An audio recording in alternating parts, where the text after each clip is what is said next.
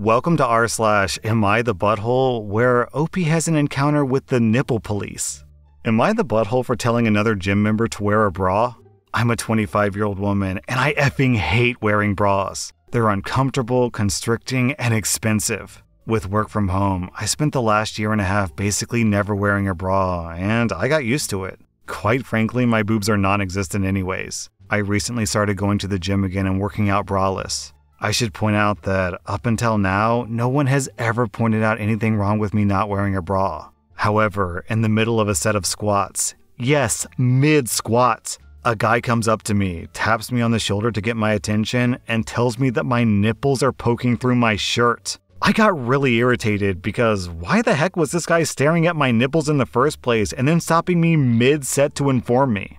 I got really annoyed and tried to finish my set, but then this douchebag literally grabbed the bar as I ascended and re-racked it for me. He claimed it looked like I was having trouble with the last rep and that he came over to make sure that I could do it. Then he noticed my nipples. I was really effing pissed off at this point, and I told him I didn't need his help finishing my set, and why the F was he looking at my chest in the first place? He said that he was going to spot me, but then he noticed my chest and he thought that it was inappropriate. I pointed out the safety bar was set, so even if I did fail the set, he wasn't needed. But he just insisted that people at gyms look out for each other, and that going forward, I should probably wear a bra so other people wouldn't get uncomfortable, and that it may help me stay more balanced in my squats. I'm literally the only girl at the weight section of the gym at the moment, and the other guys who are trying to squat and fail never had to worry about this kind of harassment. I've seen guys fail multiple sets in a row, and no one ever rushes to their aid, but I have a very slight pause, and everyone thinks I need rescuing.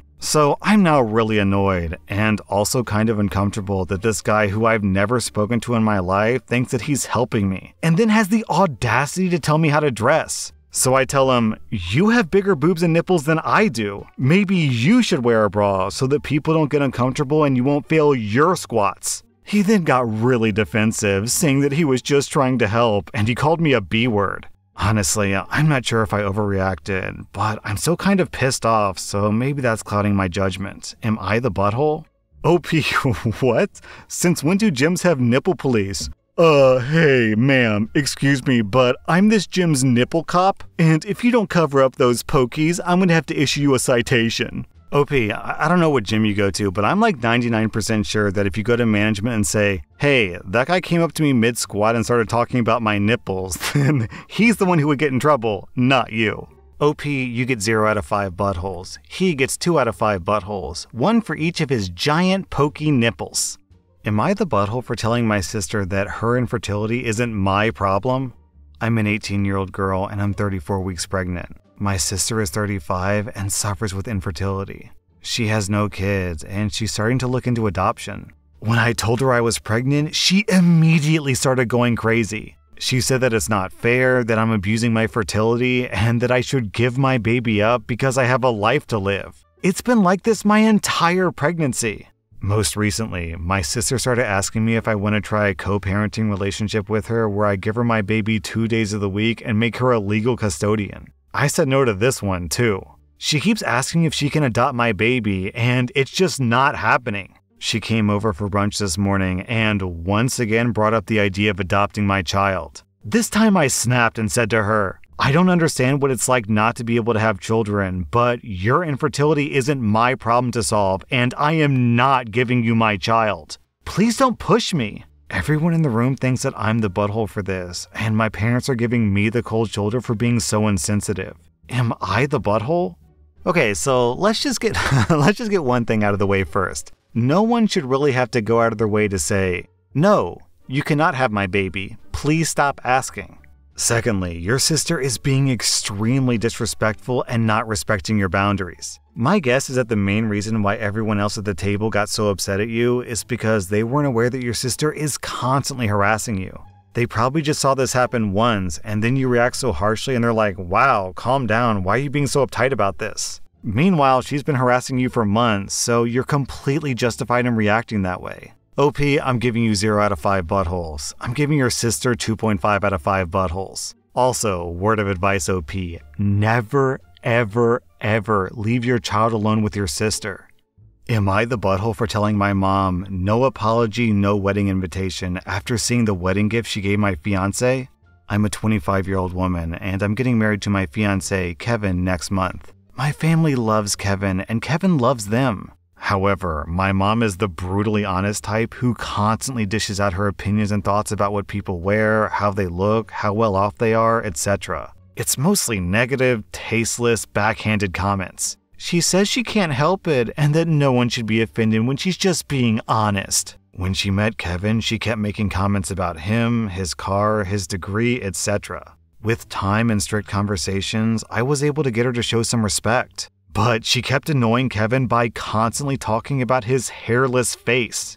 His face is really clean. He doesn't have a beard or a mustache, which he can be very insecure about. He comes from Irish origin, so he's white and has no facial hair, while I'm Hispanic. My mom makes jokes with her husband about how unmanly it is to not be able to grow a beard or a mustache. These comments hurt Kevin so much. I had a very, very stern conversation with her, and she said, "Oh, I didn't realize those remarks were offending him. I was just teasing him. You know me, I'm just giving my humble, honest opinion, so he shouldn't take it personally. He should just learn that this is how I am." She ended up sincerely apologizing to Kevin, and we left it at that.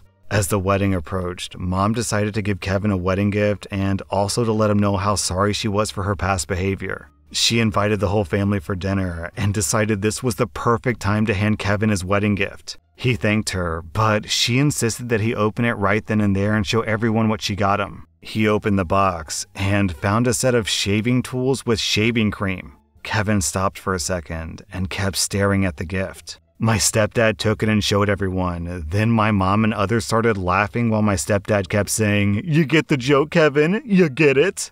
And my brother kept running around the table laughing with everyone. Kevin got up and walked out. I was so mad that I lost it on my mom, asking why she did that and why she humiliated Kevin in front of everyone. She told me, "Relax, I'm just messing with him." But I said she knew how he felt about this topic and demanded she apologize, but she said no, because she wasn't responsible for his reaction and thought that he was going to laugh also. I angrily said, "No apology, no wedding invitation, period," and walked out. She freaked out and called me trying to say that we overreacted to a joke. And my brother said that I was crazy to exclude my mom from my wedding over something so stupid. He said Kevin should get over it since it was a joke, but I refuse to send my mother an invitation unless she apologizes. They think that I'm being unreasonable choosing this to be my hill to die on, and they called me disrespectful for how I treated my mom. Down in the comments, I'm going to read this reply from Dimirosch, not the butthole. Tell your brother, mother, etc. that the whole wedding was rescheduled to another venue. Then, when they complain that they missed your wedding, just say, "It was a joke. You should get over it. I was just messing with you." This is a perfect example of bullies who just say, "Oh, we're just messing with you." But if you did the exact same thing to them, they would flip out. I wonder how friendly your mom would be if you or your husband tried the same brutal honesty to her. Now, to be clear, don't really believe the things that I'm saying here. These are just examples. Wow, Mom, it's really a shame how much uglier women get as they get older. You were so beautiful when you were young, but what happened to you? Just look at your face now. Mom, do you still feel like a woman now that you're old enough that you can't have any kids? You must feel awful feeling so old and shriveled up, unlike me. What's wrong? Why are you offended, Mom? I'm just being brutally honest. Mom, are you positive you got that shaving kit from my husband? Because it looks like you might need it. Now that you've hit menopause, I'm noticing a little bit of a mustache there. Alright, OP, let me back you up on this one. This absolutely 100% is a hill worth dying on. Because the hill that you're standing on isn't some prank, it's your husband's basic respect and integrity. Like, your family is straight up being racist to your husband. I'm just gonna say it, they're being racist. So you saying, "No, this is not cool. This is my husband. I don't appreciate it. Either you treat my husband with respect or you're not going to be in our lives." This is a completely 100% reasonable stance to take. In fact, it's not just reasonable, it's required. He's going to be your husband, so you have to be in his corner. Overall, OP, I'm giving you a rock solid 0 out of 5 buttholes. If I were in your shoes, I also wouldn't invite my family to the wedding. I'm giving your family 3.5 out of 5 buttholes. They're being really toxic and racist. Just think, OP, if they're going to be this disrespectful of your husband's race, then how much respect are they going to show to your child who's going to be mixed race? Am I the butthole for canceling my niece's college fund after discovering what she's been doing to me and my wife for months? My wife and I struggled with infertility for years. We're still trying more options, but we're beginning to lose hope.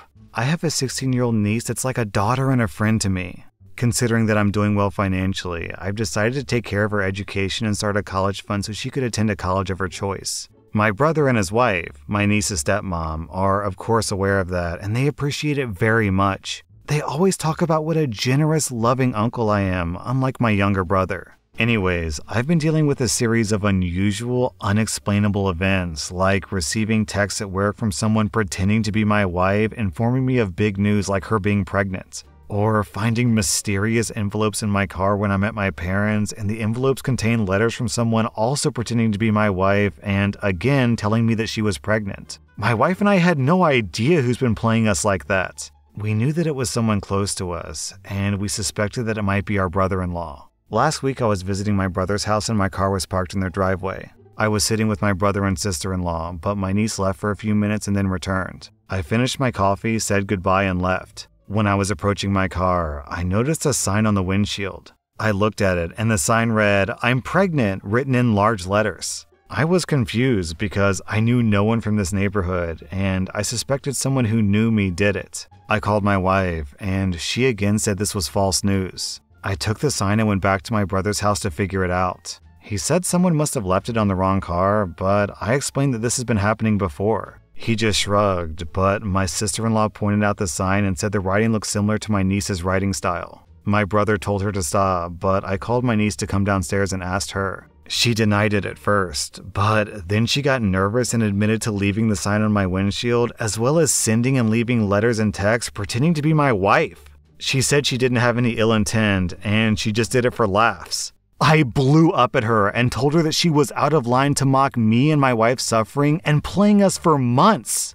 I said that I was mad and disappointed, and I won't ever be able to look at her the same way. I informed her, my brother, and sister-in-law that I officially canceled the college fund that I started for her due to her cruelty and disrespect. My niece broke down, saying that she meant no harm or disrespect, and she was just teasing and messing with me. My brother said that I can't actually make this decision based on a small mistake my niece made. He said that I was giving up on her future, and my decision would have a lasting impact. I cut the conversation and left after my brother tried to talk me out of giving her this harsh punishment. But to me, this was no punishment, just her realizing that she didn't deserve my hard-earned money. My brother said that I exaggerated. He actually thinks that punishing her by taking away electronics and having her do work around the house should be enough punishment. Not canceling the fund that I started for. But I already told him that canceling the fund wasn't a punishment. It was a reaction from me upon finding out that she's been doing this for over 2 months. Also, she did apologize profoundly and said that she regretted what she did, but she still insisted that she didn't do it out of hate or ill intention. She loves my wife, and my wife loves her. I'm the closest to her in the whole family from when she was younger, and she's always said that I'm like a second father to her. Down in the comments, I'm going to read this post from JeepersCreepers. Not the butthole, but it probably wouldn't hurt if you sent her a few mysterious text messages that said, "You won a scholarship," just for laughs.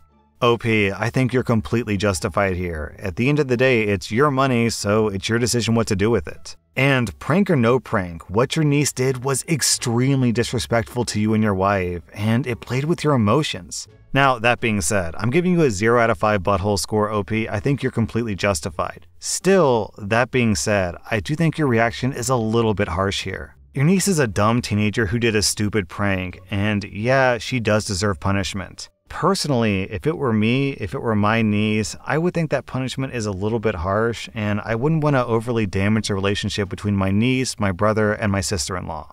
So again, I'm disagreeing with you because I would have handled it differently, but I don't think that just because I would have handled it differently, that doesn't make you the butthole, right? You're totally in the clear here, OP. I just, maybe tone it down a little. I think it's a little bit harsh to saddle a girl with however many thousands and thousands of dollars in debt because of a stupid prank a 16-year-old makes. You know what I mean? Just feels a little bit harsh to me. Anyways, I'm giving your niece 2 out of 5 buttholes. Am I the butthole for calling my fiancé lazy for wanting to be a stay-at-home wife? I'm a 42-year-old man, and I'm engaged to the person who I feel is the one, a 33-year-old woman. We'd been dating for just over 3 years, and I proposed last month. Last night, after another session of wedding planning, my fiancé asked if I would be alright with her being a stay-at-home wife. At first I laughed because I thought that she was joking, but she was being very serious. She told me not to laugh and said that she wants to be a stay-at-home wife. I asked her why, because we both make pretty good money at our jobs and we can't afford our current lifestyle with just one income. She says it's because I make a lot more, which is true. I make about 40% more than she does, and we could just scale back our lifestyle. She said, "It's been on my mind a lot, and I think working 9 to 5 just isn't for me." I asked her if she was being serious, and she confirmed that she is. I said I'm not comfortable with that idea, and said maybe if we have kids, she could be a stay-at-home mom. But I am not cool with her being a stay-at-home wife. She said that I was being manipulative since we're both child-free. But I just said that as a hypothetical, since I am not at all okay with being the sole breadwinner. That devolved into a pretty heated argument, with her saying that I should support her dreams. She never before said that she wants to be a stay-at-home wife, even though I have asked her.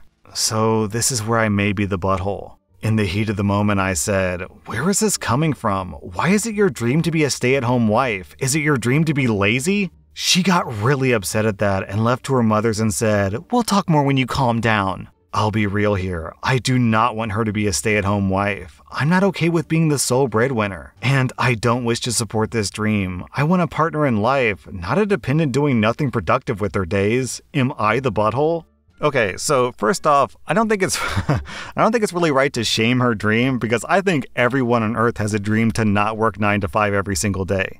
Right? Like, no one dreams of waking up, putting on your work clothes, driving through the commute traffic, going to work, doing what your manager tells you to do all the stupid work that you don't care about, drive home, and it takes up most of your day. Like, work sucks, right? It just does. A select few people out there, probably less than 5%, actually genuinely love their jobs. I'm kind of lucky. I'm one of them. I really love my job. If I could retire, I wouldn't. But for most people, work sucks, right? Work blows. So when she says, "It's my dream to never have to work again for my entire life," it's like, okay, I get it, because that's most people's dreams, but you can't say that the way that you get your dream is someone else has to pay for it. You know how normal people achieve that dream?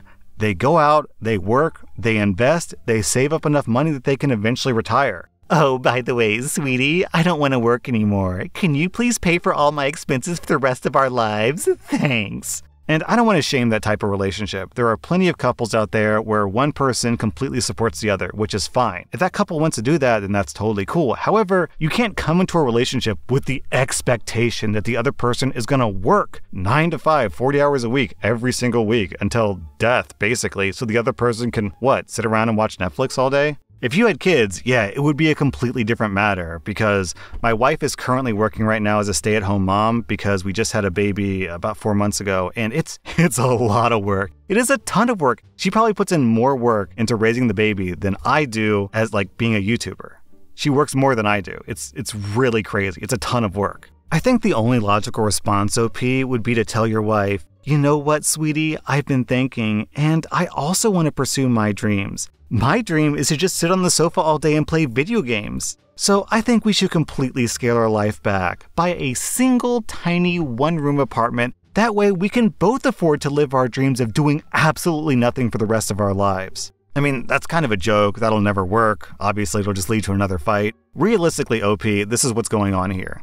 You love your wife, that's great, but your wife is showing you a very clear red flag. Not your wife, your fiancé. Your fiancé is showing you a red flag here. It's up to you to decide if you think this red flag is enough of a red flag to not get married to her. Because I have a very, very strong suspicion that no matter how you work this out, what's eventually going to happen is if you get married, she's going to find some way to achieve her dream anyways. Like if she says, "Oh, you're right, sweetie. You're completely right and I was wrong," which I don't think will happen, by the way. Then let's say 6 months into the marriage, she'll say, "Oh no, I've been fired. I guess I'll look for new work." And then she looks and looks and looks and doesn't find anything, because I just think she's not going to try to work anymore. I think it's especially weird that after dating for 3 whole years, this is only coming up the month after you get engaged. Honestly, OP, I think she's dating you because she sees you as her ticket to never work again. And now that you're engaged, she's throwing all her chips on the table and saying, yeah, this is who I am. I'm lazy. I don't want to work. I want you to support me. So tread cautiously, OP. I'm giving you 0 out of 5 buttholes. I'm giving your fiancé 3 out of 5 buttholes. She's intentionally deceived you for 3 years, and now she's expecting you to do all the heavy lifting in the relationship, which is completely unfair. My final bit of advice, OP, don't marry her. She's finally shown you who she truly is, and fundamentally who she truly is and who you are not compatible. That was r/AmITheButthole, and if you like this content, check out my Patreon where I publish extra episodes. Also, hit that subscribe button because I put out new Reddit videos every single day.